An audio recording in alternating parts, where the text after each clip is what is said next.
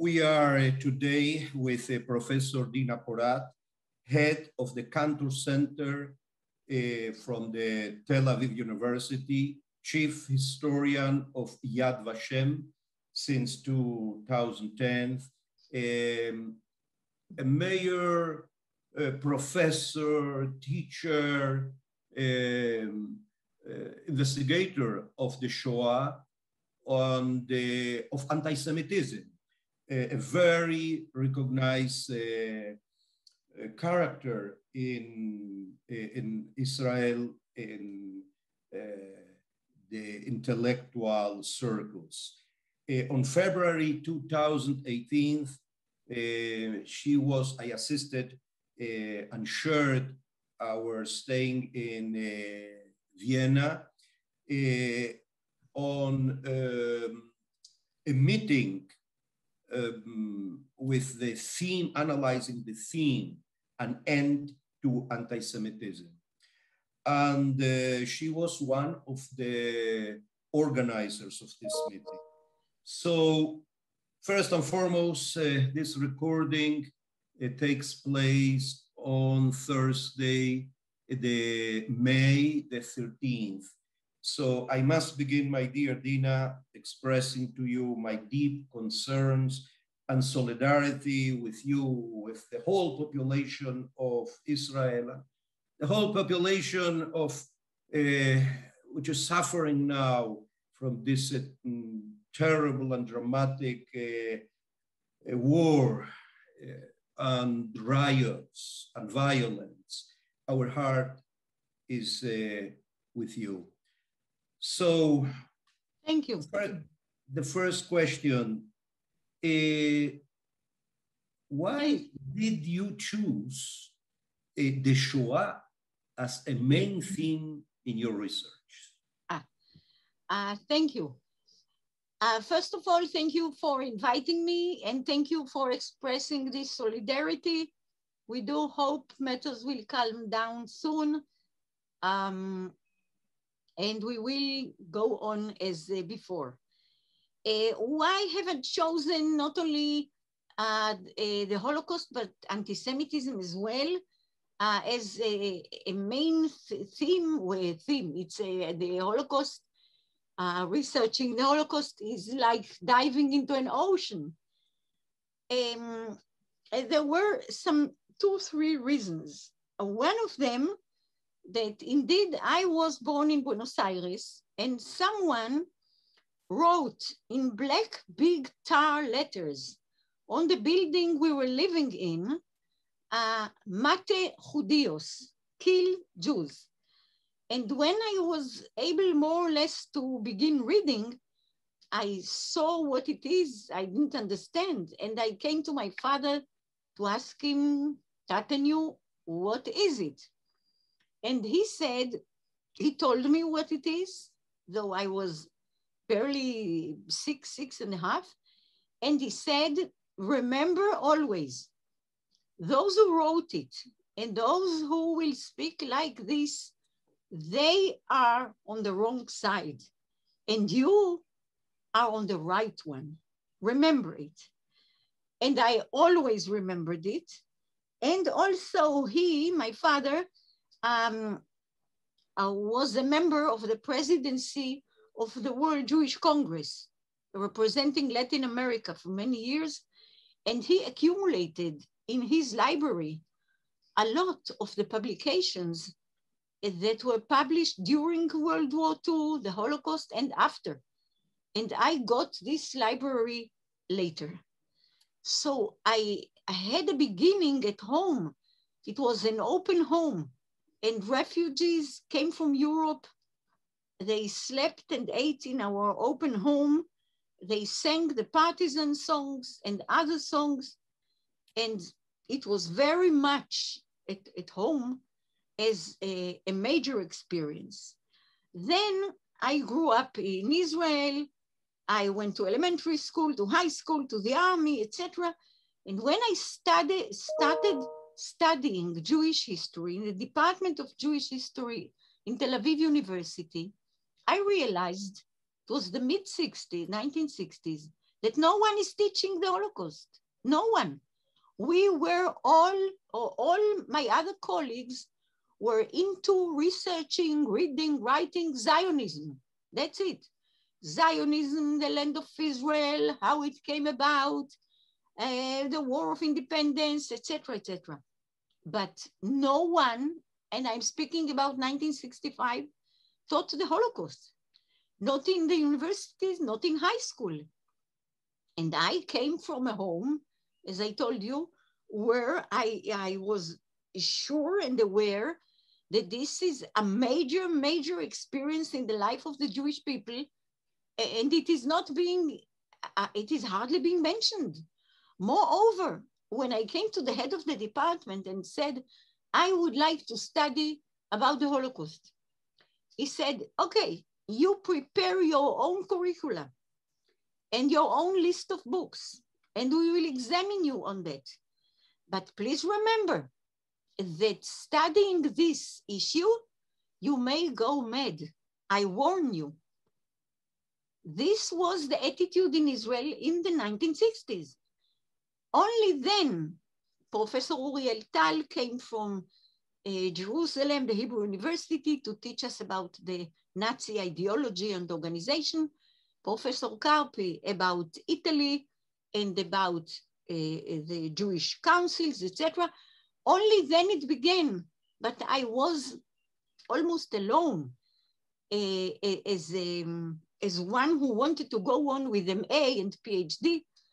Only later it developed, and the Holocaust from the 1970s was taught in high schools, in universities, a lot of research following the Eichmann trial and later. And this is how I started. And then when everyone was into Holocaust, I took a side and went to anti-Semitism. And in the 1980s, 1990s, I began researching anti-Semitism, and again, the same thing. In the Department of General History, they said anti-Semitism? What kind of an issue is this for research? Every Jew can tell you what anti-Semitism is. But I said, Gott in you in Himmel, every chupchik on the moon is worthy on research, and anti-Semitism 2,000 years old is not. And I began, and I carried on. And of course, they admitted later that it is an issue and a central issue. And this is how I now go on in the two of them. What are, if they are, yes, the major themes on your research field on nowadays? What are the most important fields that are being researching in our days? Okay. On the field, of course, on the field of the Shoah and anti-Semitism. Okay. The main issues. Yeah. Thank you for the question. There are a number of issues which I started with dealing with long ago, but they are still relevant because you are speaking about today, and I go on with them, and I will mention three. One of them is that I started researching the Holocaust in Lithuania, because Lithuania was the first place where the Wehrmacht, the German army, invaded on June 1941, and in a month, in June, we will mention 80 years to this event, to this invasion, and this is where the systematic killing started. Not in extermination camps yet, but in shooting into pits and valleys. And I wanted to find out, how did it start? What was the role of the local population? And it was a very central role of the local population. The Lithuanians killed most of the Jews of Lithuania, sometimes before, without any German in the village or in the shtetl. How was it done? How did they transfer from killing men only to killing children and women? Where did it take them on? And this was my first research, or one of my first research, definitely. And it is relevant today, because today in Lithuania, as in many other Eastern countries, they are trying to change the history and rewrite it. And now they are writing another narrative. And the governments in Poland, in Lithuania, in Slovakia, in Hungary, in the Ukraine, they are imposing a different narrative according to which they were victims. They were victims of the Germans, and they were victims of the Germans. But at the same time, they helped the Germans turn the Jews into victims. It's not that they and the Jews stood together against the Germans. And so today, knowing the history of Lithuania and of the other countries during World War II in the Holocaust is very relevant in the atmosphere of today. A second issue is the church. Here, I must tell you that I was deeply surprised to realize that my students, I started with it in the late 1980s, 1990s. My students in Tel Aviv University, very excellent students, did not know a first thing about the Catholic Church, about habits and traditions and popes and beliefs. It was, I don't have to tell you, the Catholic Church has been accused by the Jewish people for forming the negative image of Jews along centuries. They didn't kill the Jews. They even, sometimes the Pope helped protect them, but they created the image that later was a foundation, a background for the Holocaust, because in many countries, the beliefs were the Jews killed Jesus, that they use the blood of children for Pesach, that they violate the bread, the sacred bread, etc., etc. So the image was there, and the Catholic Church was suspected, and by many Jews, I can tell you, sorry to say so, is still suspected. And so I started teaching and researching the changes that the Catholic Church is undergoing following the Holocaust. I wrote quite a research on Roncalli, Angelo Giuseppe Roncalli, who later became Pope John the 23rd. He was at the war stationed in Istanbul. He met delegates from the land of Israel and he helped them as much as he could. A warm and open personality. Had he been the Pope, perhaps our lives would have been later if had he been the Pope during the Holocaust. So I found an archive that deals with his activities. I wrote about it. I was invited twice to the Vatican to speak about him. And I started translating the documents that the Vatican issued from 1965, the Nostra Aetate, which Nostra Aetate in our time, when there was quite a revolution in the life of the Catholic Church, including its attitude towards Jews. The Jews were absolved of the crucifixion of Christ. They were still declared the chosen people together with the Christians, and anti-Semitism was denounced in any way, every and any way. And I translated into Hebrew all the documents, 1965, and then 1978, etc., etc., a long line of documents, speeches that popes held in Yad Vashem, in Auschwitz. The whole attitude changed. It suddenly was a friendly, open, looking for a dialogue attitude. The students couldn't believe it. and I translated it in the book, published in the book. The book was quite successful. People didn't know. So this is another issue that I think should go on, and it is going on with the present Pope Francis, who kindly wrote in December 2015 a long, excellent document saying that a Christian cannot be an anti-Semite. So I go on with this too, because there is still a lot to do in this regard. And then anti-Semitism, today's anti-Semitism, contemporary one. What is going on today? Why is it going on today? Where are the main points geographically, ideologically, where it flourishes? And here, I don't have to tell you, there is even more work to do. And this is the third issue I'm dealing with.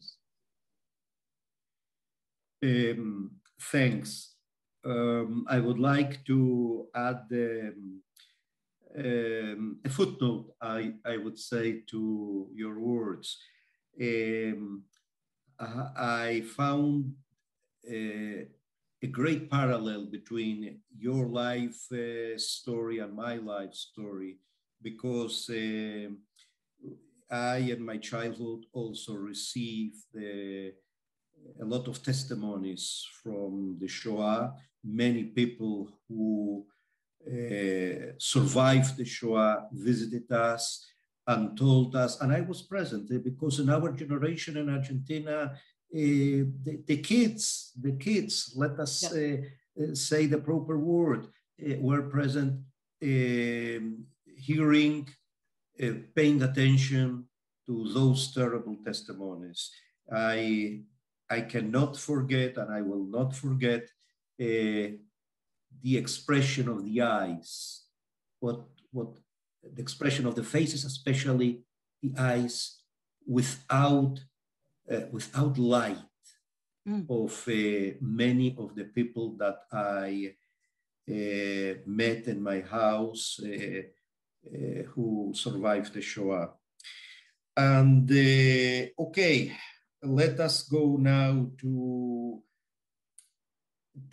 I have two questions. I have a short question. Do you have some special expectations regarding the opening of the archives in the Vatican? You know, this is a theme which it's very close to me, because when we prepared the book on Heaven and Earth, and we analyzed the Shoah and the chapter of the Shoah, so we spoke really with an absolutely open heart, each with the other, and without any barriers. The only one barrier was to express all the things in a respectful way to the other. And I told them, look, to the then Cardinal of Buenos Aires, Bergoglio, current Pope Francis, I told him, look, really, I cannot understand the silence of Pius XII, because maybe, according to certain historians, that he, through his silence, saved a lot of Jews. But through his silence, this is my understanding, he condemned a lot of Jews to death. And from a biblical point of view, which the word is so important, which the books of the prophets, we read a lot about the power of the word, or the commandment that God says to the prophets, go to the people of Israel and say, and exclaim, and say this message, other message, with all the prophets, not only with Moses. So what he said, his answer was, we have to open the archives and try to find the truth. This was and when he opened the archives, really, I felt very, very close to him. And in my heart, I recognized him a lot, and I saw the loyalty, our common loyalty, the loyalty between us, the loyalty that bonds us together. He fulfilled what he said. So do you have some expectation? There is a place to have some expectation to find out something that could enlighten a little bit about Pius XII. Well, once the problem was, unfortunately, that once the archives were open, the corona came and they were immediately closed back. There were just one or two or a few, perhaps, I don't know, and there were more scholars who already went to the Vatican, and one of them already published that the Pope knew much more than we had known, etc. I thought that this was too early and too quick to pass such a decisive verdict before you have to see it for months and to read and to really research and to juxtapose documents and knowledge that you have from other archives and only then speak. But indeed, I think the main issues that we hope to find an answer to are the explanations to the behavior of Pope Pius XII and the question of his arguments. What were the arguments behind his silence? Was it the fear of communism? Was it the fear of being conquered by Germany? Was it a fear that Germany will go even more violently against Catholic priests in other countries, etc.? So we would like, if possible, if there is something written about it, of course, and then indeed the question of when did the information about the Holocaust reach him? Did it reach him in real time? Did it reach him late? To verify this very decisive point as well. And I would also like personally to find in the archives, when did the protocols of Auschwitz reach the Vatican? And why is that? Because I know for a fact from the archive I told you about, where there is a copy of the protocols of Auschwitz, that Roncalli, Angelo Giuseppe Roncalli, who was then a delegate, not a nuncio, but a delegate of the Pope in Istanbul, got them from the delegates from the land of Israel, and he wired them immediately to the Pope on the day he got them. He read it. I don't think he read it. It was read to him because it was in German, and they communicated in French, but it was translated to him. He cried. He cried at hearing that millions, so many people are being killed there and how. And he wired it immediately to the Pope. And a day after, the Pope, the King of Sweden, the Red Cross, and President Roosevelt warned Hungary to stop the deportations of the Jews from Hungary to Auschwitz. But later, the Vatican said that they got the protocols only in October. And that was June. That was the middle of June, June 1944, when the trains were running from Hungary to Auschwitz. I would very much like to find out when indeed did they get it, and how did it affect the decision of the Pope to go out and ask for the stopping of the deportations. So these are my expectations from the archives. A question or two questions in one. The theme of the Shoah will have, this is my way of seeing the theme of the Shoah, of understanding the Shoah, that this theme will have a message from now onwards, from midor ledor, from generation to generation. Okay. What is the message of the Shoah for the world of today? And the second part of the question, how can we transmit really this message to the new generations? Okay. So what and how? Indeed, there are two questions here. Regarding the what, I would say that first of all, the main lesson, a main lesson from the Holocaust is that it happened, which means that such a crime, such cruelty was possible. And if this were possible once, I think one should study it and study how it happened, what are its unique characteristics, in order to try to tackle today's atrocities and mass murders. Because after World War II, there was such hope and establishment of international tools like the UN, like the decisive paper against genocide in 1948, the Convention Against Genocide, 1948, and then the Declaration of Human Rights, 1942. There are tools, but still you had Rwanda, and you had Darfur, and you had Cambodia, and now you have Kenya, and you had Yugoslavia. So I think those who study the Holocaust should do more in order to make it a warning, against other mass murders that are not on the scale of the Holocaust and perhaps cannot be compared to it, or they cannot be equated to it, but they can be compared. And one should do a lot more.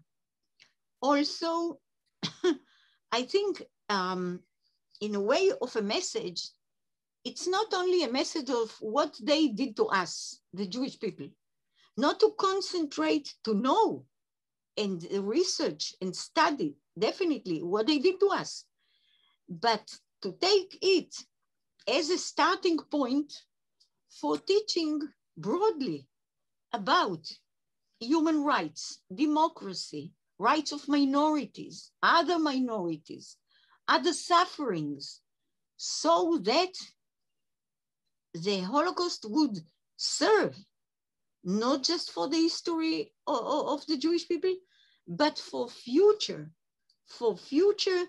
teaching and enlightenment of the next generations of what happens when you forget or violate human rights, rights of minorities, democracy, values, accepting the other, etc. I think it has here, the study of the Holocaust and the teaching of it has a double message about the Jewish people, but from it, teaching broadly and openly and universally. You know that, of course you know that International Holocaust Memorial Day happens on January 27, the day of the liberation of Auschwitz. And on that day, the Israeli Foreign Ministry sends lecturers abroad. And some of us, Yad Vashem people mainly, we were sent to Africa, to African countries. And there you could see, for instance, that in South Africa, they say, the Nuremberg, the apartheid laws that we had, these are the Nuremberg laws. In Senegal, they showed the place, a certain, a kind of a big building from which, a fortress rather, from which the future slaves were sent to the United States from Africa. And they said, look, this is our Umschlagplatz, the place from which in Warsaw and in other ghettos, the Jews were deported. So you have, and in Rwanda, I wrote a book recently about revenge and about the wish of Jews to revenge on the Germans. And it raises a lot of questions. And I lectured in Rwanda. And in Rwanda, they said, of course, we have the same problems. Do you forgive? Do you forget? How do you punish? How long will you punish? So you can take the Holocaust and from it start connections with other tragedies, and with the basic knowledge of democracy and values. Now, the second part of your question was how. And this is a big question, especially since now the survivors are, most of them, we have only 1/2 of this original number of survivors, but we don't have a half from Europe. We have a third from Europe, a third from the Soviet Union, and a third from North Africa. So these are different experiences of being a survivor. But the original ones are passing away. Those from the Soviet Union are also passing away. And so the question is, what would you do when they are not here anymore to tell the stories? So the question of how is very important.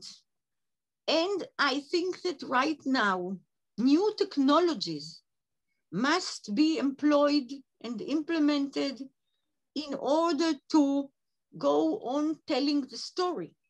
And I will give you an example. There is today Google and Facebook and Instagram and whatever. Now on Instagram, there was, 2 years ago,